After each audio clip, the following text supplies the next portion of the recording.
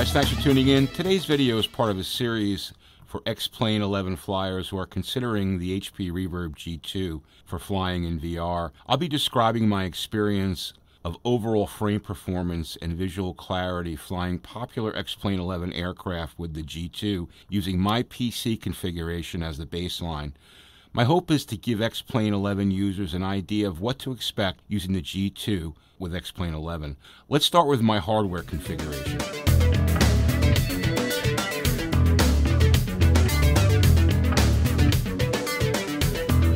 And here are my G2, SteamVR, and X-Plane 11 5.2 settings.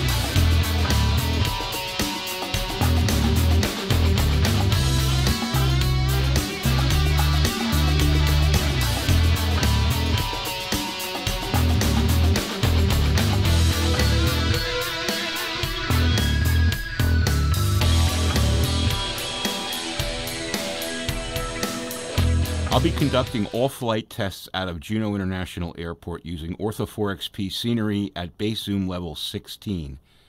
Let's define what I mean by frame performance. To me, this is the degree of smoothness of flight or level of stuttering experience while flying in VR. For VR sim flying, 30 frames per second is normally ample unless you're barnstorming at high speeds with lots of close objects in view. Often overlooked, though, frame time is an important metric for smoothness of flight. With X-Plane 11, the type of CPU, GPU, RAM, and disk used all have an effect on frame performance. X-Plane 11 tends to be CPU-centric, so the more cores you feed it, the smoother the performance is going to be. I recently upgraded from a 4 to 8 core CPU and saw a big improvement in frame performance. Your results will vary, of course, depending on your PC configuration. You'll see both frame time and FPS on the screen during these tests. The image is the X-Plane 11 desktop view for VR.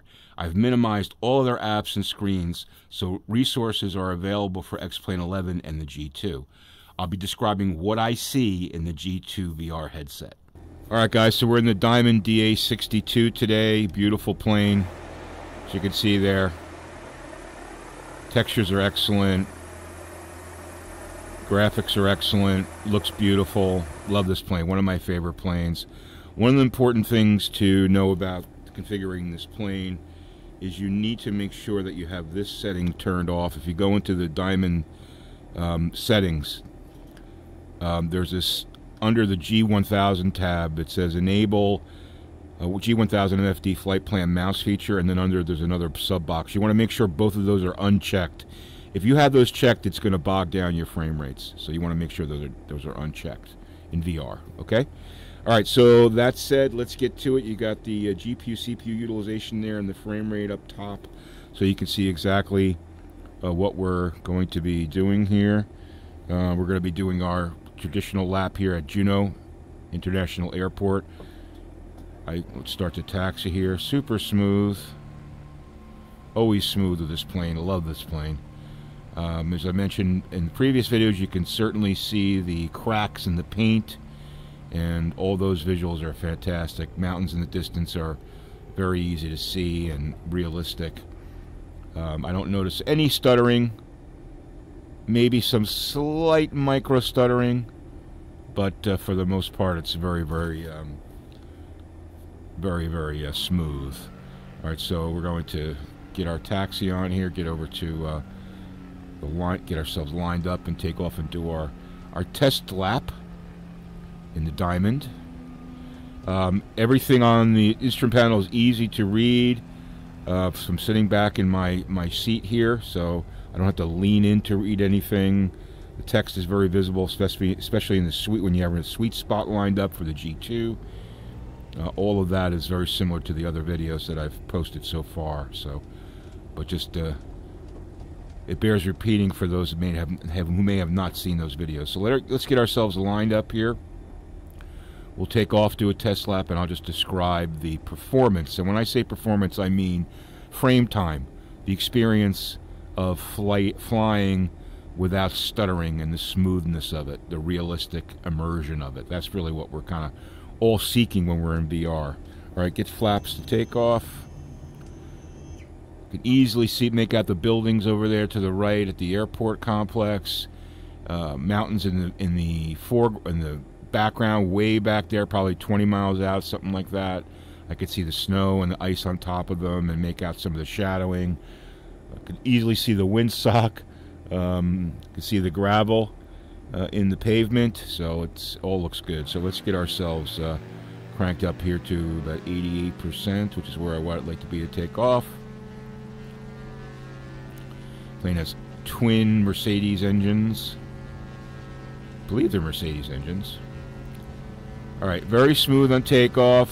Don't really notice any stuttering, maybe some slight micro stuttering, but very, all in all, very smooth and realistic. Alright, so let's get our knots up to 90 knots, and we're going to pull back on a stick here. Rudder, yoke, I should say. Smooth takeoff, objects moving smoothly, look to the right, airport moving smoothly. As we fly by it, start to get some elevation here. Gear up. Flaps up. Start to gain some airspeed.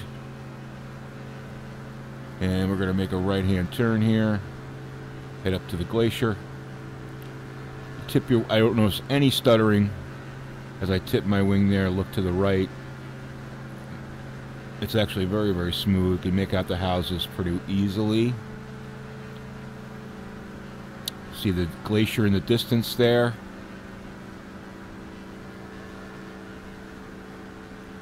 I'm so glad I bought this G2. Just have to say that. It's such an improvement over the CV1.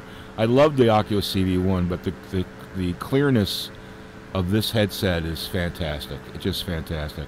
You know, as I mentioned before, I choose to fly in this area because there's a lot of scenery. There's a lot of buildings, fair amount of buildings, I should say. So it's really a good test.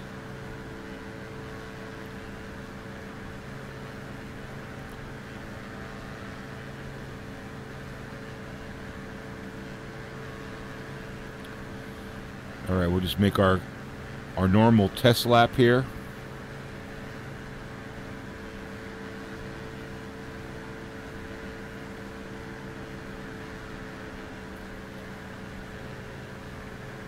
Can easily make out the ice and snow on the mountains, and the shadows of those mountains look amazing. This is all Ortho 4XP scenery at 16. Was it base, whatever it is, base factor, I forget what the term is, but it's at 16. Alright, we're going to make our turn here. Nice and smooth. As we look out the left window, very smooth. Sometimes you see stuttering when you look to the left or right versus look forward in VR. And in this case, it's pretty consistent all around. As I turn my head and look through the cockpit, everything is smooth, as if it would be in real life, which is pretty amazing.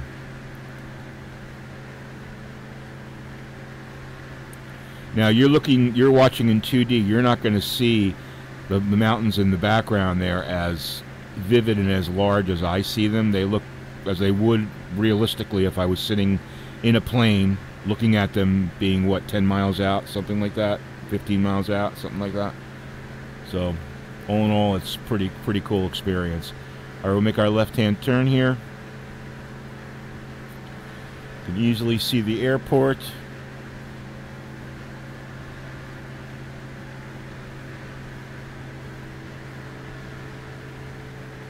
It's a reasonably priced plane. I think this one's $35 from Aerobask. It's one of their better planes, in my opinion.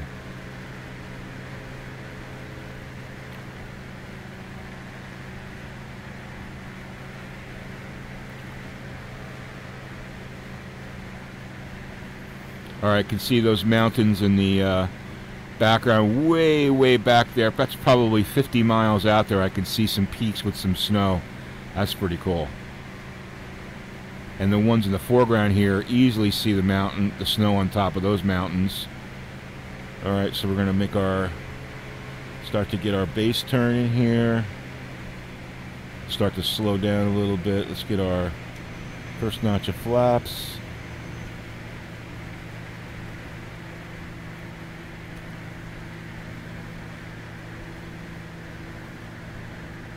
Make out the airport buildings very easily. Can almost see the dots of like aircraft at the on the ramps there parked. Just about make them out, which is pretty astonishing. I'll let you know when I can actually see them and feel like I can see them. All right, now I'm starting to see airplanes on the ground. Let's get our gear down. Definitely starting to see airplanes now, parked in the ramps, full flaps, everything moving smoothly. Very realistic experience, that's for sure.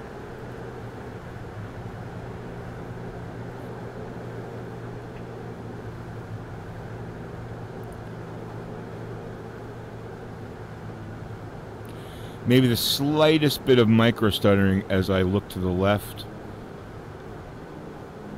and to the right, a little bit. As I look forward, it's absolutely silky smooth.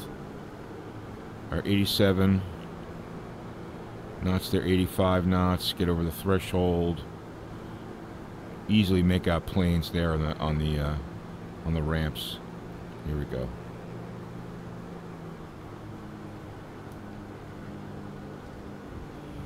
All right, get our brakes on.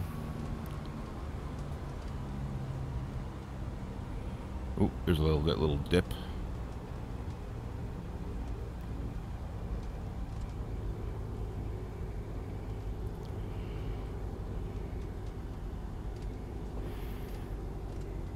There we go.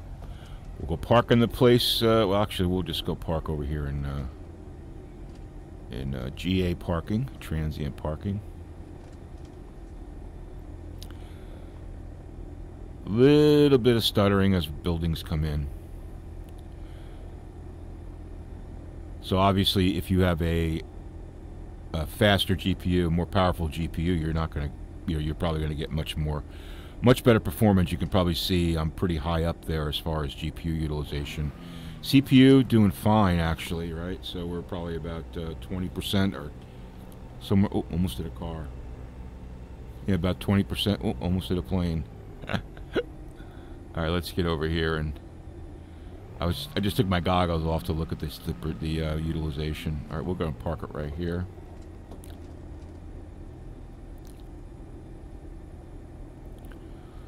All right, nice smooth. Hit the brakes. Boom. Let's get our. All right, so that's a smooth experience as I move the controller. Let's get the brake on. All right, that's going to do it, guys. The beautiful Diamond DA62 from Aerobask. A great performer in VR with a G2 at the settings that I have in my configuration. So judge based upon that what you're going to get. Anyway, hope this video was helpful. Hit that like button if you like what you saw today. And don't forget to subscribe to the channel for more X-Plane 11 VR videos. Guys, have a great day and safe flying out there.